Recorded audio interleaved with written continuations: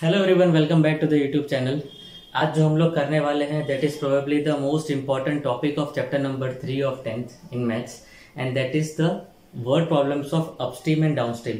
Now chapter number 3 में से section C या सेक्शन डी, दोनों में से किसी एक सेक्शन में एक क्वेश्चन आएगा that would be a word problem. And chapter number 3 में 4 तरह के मेन प्रॉब्लम्स होते हैं।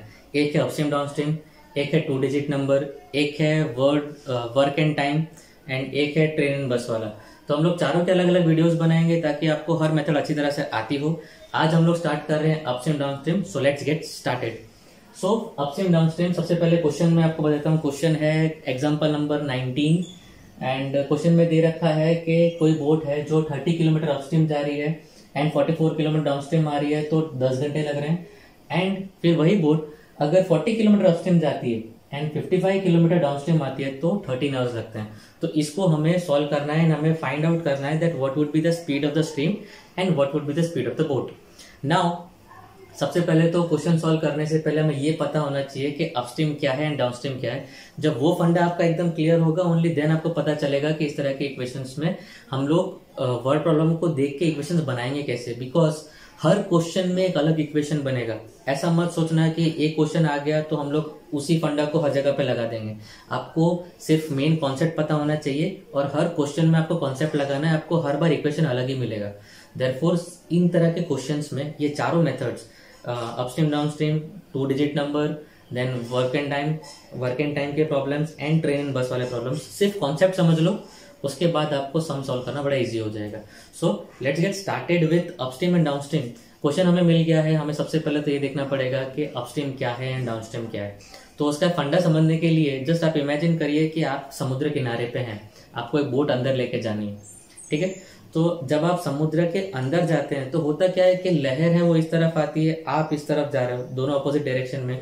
तो लहर क्या करती है, आपके जो बोट है उसको ऑब्स्ट्रक्ट करती है, वो आपके जो बोट है उसको अपोजिट डायरेक्शन में फोर्स अप्लाई करते हैं, जिससे हमारी स्पीड थोड़ी कम होती है, हमें ज्यादा एफर्ट लगाना पड़ता है अंदर जाने के लिए, समुद्र के अंदर जाने के लिए।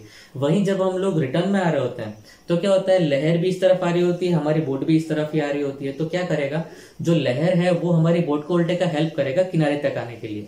तो जो फर्स्ट केस मैंने बताया कि जब आप समुद्र के अंदर जा रहे हो that is upstream. And upstream में क्या होगा, जो आपका स्ट्रीम है, पानी का जो बहाव है, पानी की लहर, वो आपकी बोट को अगेंस्ट में जाएगी एंड दैट इज वाई हमारी जो स्पीड होगी, रिलेटिव स्पीड, वो कम होगी।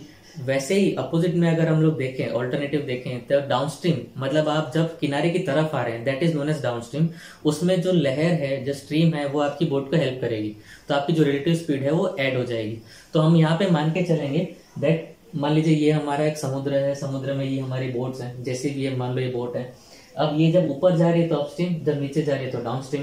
इसमें 2 स्पीड्स आएंगी, अब ये भी याद रखना 2 स्पीड्स हैं। जब भी एग्जाम में सम सॉल्व करो तो स्पीड्स को पहले बताना पड़ेगा, स्टेटमेंट लिखना पड़ेगा। तो हम लोग स्टेटमेंट लिखेंगे कि let the speed of stream, कि स्ट्रीम की speed that is x and let the speed of boat, हमारी बोट जो है दैट इज y। तो हम लोग अपस्ट्रीम का देखते हैं, डाउनस्ट्रीम का देखते हैं। रिलेटिव वेलोसिटी, इसमें रिलेटिव वेलोसिटी आती है बिकॉज 2 चीजें हैं इसमें, खाली एक सिंगल बोट नहीं है, इसमें स्ट्रीम का भी इन्वॉल्वमेंट रहेगा, तो इसमें रिलेटिव स्पीड निकलेगी। So the relative speed for upstream. अब अपस्ट्रीम में देखो लहर इस तरफ आ रही है एंड हम लोग उस तरफ जा रहे हैं, दोनों अपोजिट डायरेक्शन में, दोनों ऑब्स्ट्रक्ट, जो हमारी स्ट्रीम है वो हमारे बोट को ऑब्स्ट्रक्ट करेगी एंड दैट इज वाई इसमें अपस्ट्रीम में हमारी जो स्पीड होगी that would be x minus Y. Okay. And जो डाउनस्ट्रीम में जब लोग वापस आ रहे होते हैं तो लोग थोड़ा जल्दी आ जाते हैं। वो जल्दी इसलिए आते हैं बिकॉज जो स्ट्रीम है वो हमें हेल्प करती है। तो इसमें relative speed of downstream that would be x plus Y. सो ये मेन फंडा है, याद रखिएगा। Upstream that would be x minus Y, downstream would be x plus Y. आपको हर क्वेश्चन में कॉन्सेप्ट अलग लगाना है। जो कॉन्सेप्ट, मेन कॉन्सेप्ट है इसमें ये है कि जब आप अपस्ट्रीम में जा रहे होंगे तब आपकी स्पीड कम होगी और जब आप डाउनस्ट्रीम में जा रहे होंगे तो स्पीड ज्यादा होगी। अपस्ट्रीम में कम क्यों, बिकॉज जो स्ट्रीम है वो हमें ऑब्स्ट्रक्ट करेगी एंड डाउनस्ट्रीम में वही स्ट्रीम आपको हेल्प करेगी किनारे तक आने के लिए। तो ये चीज आपको याद रखना है और उस तरीके से आपको हमेशा वर्ड प्रॉब्लम्स के इक्वेशंस को बनाना है। तो हमारा क्वेश्चन क्या है कि हमारा एक ही जर्नी में, टू एंड फ्रो जर्नी में 10 आवर्स लग रहे हैं अपस्ट्रीम का और डाउनस्ट्रीम का दोनों का मिला के। तो इस तरह के क्वेश्चंस को सॉल्व कैसे करना है हमें, कि हमें टाइम निकालना है फॉर अपस्ट्रीम एंड टाइम निकालना है for downstream. T upstream that would be, time क्या होता है, जो हमारा स्पीड होता है that is distance upon time. तो टाइम क्या होगा, that would be distance upon speed. तो डिस्टेंस कितना ट्रैवल कर रहा है, वो 30 किलोमीटर अपॉन स्पीड कितनी है, अपस्ट्रीम की स्पीड है x माइनस वाई, तो ये हुआ हमारा x माइनस वाई, ये हमारे को टाइम मिल गया फॉर अपस्ट्रीम। अब डाउनस्ट्रीम का देखते हैं, टी डाउनस्ट्रीम, या इसको T1 T2 आपको जैसा लेना हो वैसे भी ले सकते हैं।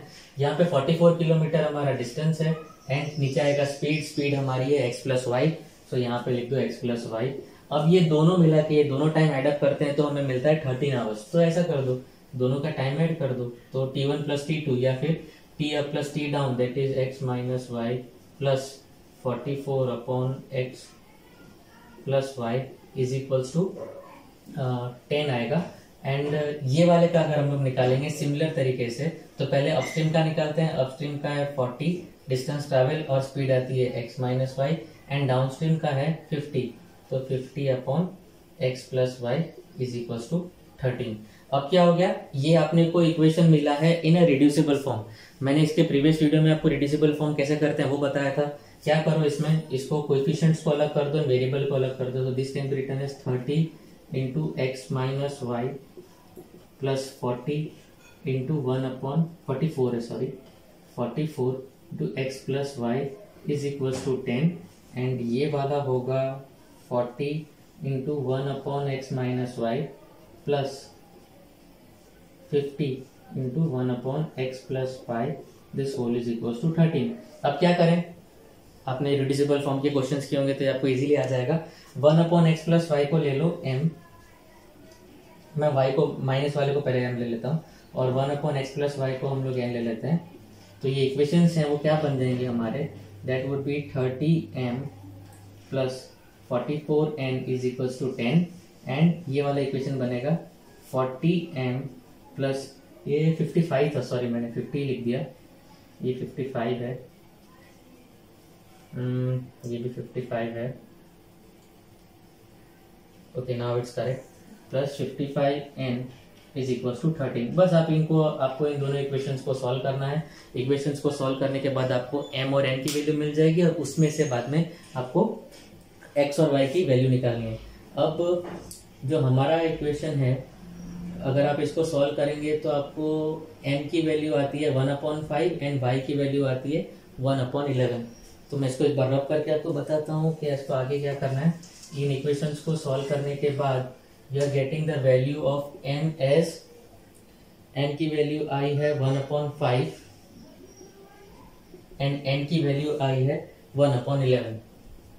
तो m हमने क्या लिया था, that was 1/x minus Y, so 1/x minus Y is equal to 1/5, and ये आया था 1/x plus Y is equal to 1/11। अब इसमें एक और बार आपको सॉल्व करना पड़ेगा।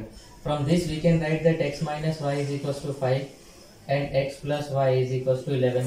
ठीक है, ये दो इक्वेशन फिर से बने, इनको सॉल्व करना पड़ेगा, बिकॉज हमें लास्ट में क्या चाहिए, हमें x और y की वैल्यू चाहिए। तो x और y की वैल्यू के लिए क्या करना पड़ेगा, अब ये देखिए x माइनस वाई है और एक x प्लस वाई है। मैंने आपको बताया था कि अगर वेरिएबल आपके इक्वल आ जाए और एक माइनस में हो तो क्या करो, इक्वेशंस को ऐड अप कर दो। इक्वेशंस को ऐड करते हैं तो ये माइनस वाई कट जाएगा, you will get 2x is equals to, ये आएगा 16, therefore x is equals to 8, and अगर इसकी वैल्यू हम लोग इसमें डालेंगे तो 8 minus Y is equals to 5 and therefore y is equals to 3।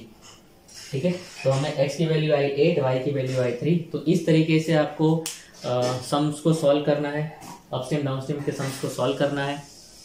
Easy concept है। आप अपस्ट्रीम में कर रहे हैं तो आपको स्पीड्स को माइनस करना है, अगर आप डाउनस्ट्रीम में कर रहे हैं आपको स्पीड्स को एड अप करना है। अगर ये मेथड समझ में आई हो तो इसको लाइक करेगा, शेयर करेगा एंड सब्सक्राइब भी करेगा। Thank you.